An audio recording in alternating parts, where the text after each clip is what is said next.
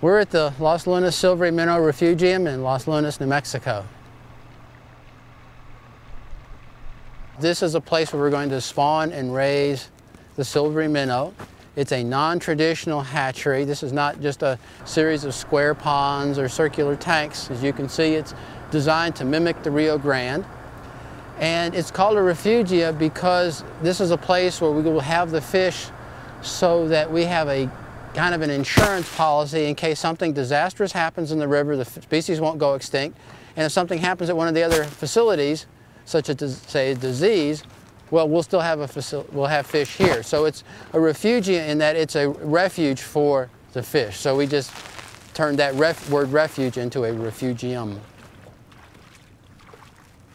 In 1994, this fish was listed as endangered by the U.S. Fish and Wildlife Service and also by the states of New Mexico and Texas and also by the Republic of Mexico.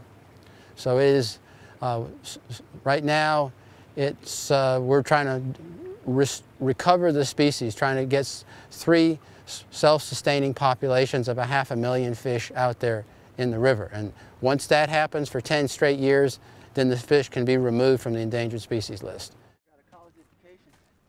There were 3 major design criteria.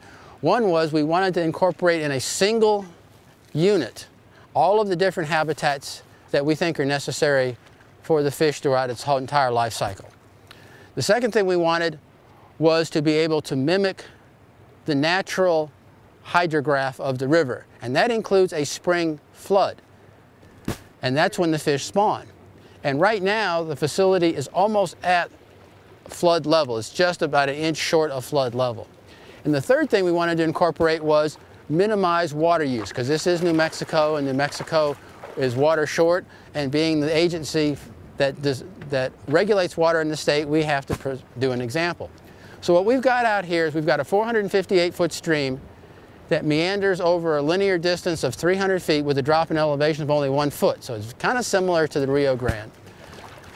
There are 5 ponds, and some of them can be managed individually, and some of them are going to be basically like a braided channel, so they're continuous with the river.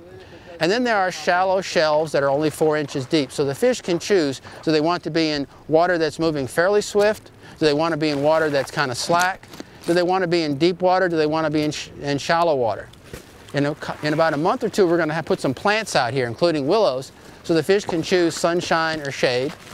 There's different kinds of substrate in here, so they can choose where they want to go. So basically, this is a unique facility in that it's designed for the comfort and convenience of the fish, not for the convenience of the hatchery manager.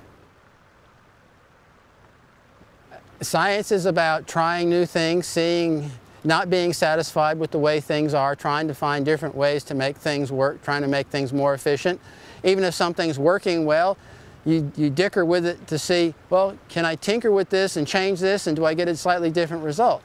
So as a scientist, it's a lot more fun to work with things which are on the cutting edge than to work with things which are just so dried and cut. It's like you can open up a recipe book and say, if I do A, B, C, and D, I can do this experiment, and it may be publishable, and there's nothing wrong with that, but it's a lot more challenging and exciting to work on things where you're pushing the envelope.